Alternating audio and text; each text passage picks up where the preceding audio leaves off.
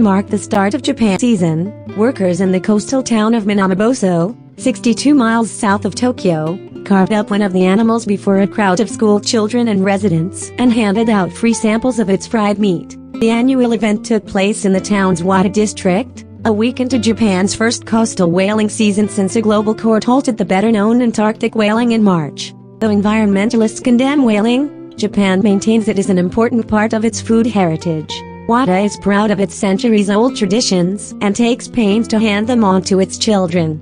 A class of 10-year-olds from the town's primary school stood transfixed as workers hauled a 9-metre whale, killed the previous night, up a concrete ramp. This part is the fact. If you're scared, close your eyes, said Yoshinori Shoji, president of the Gaibo Hogei whaling company, as one of the workers sawed off the whale's skin and fat, exposing the dark meat and entrails. They're so skillful, some of the children said, but others gasped in horror.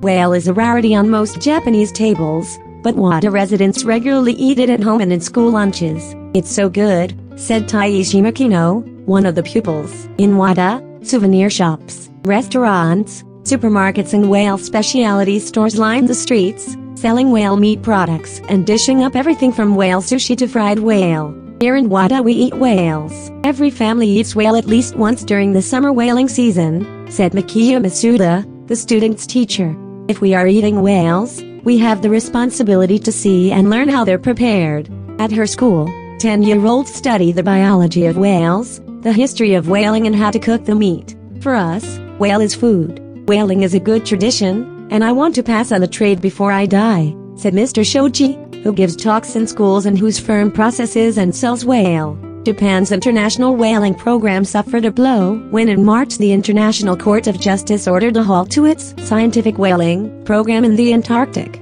Japan agreed to cancel whaling in the Southern Ocean for 2014 to 2015.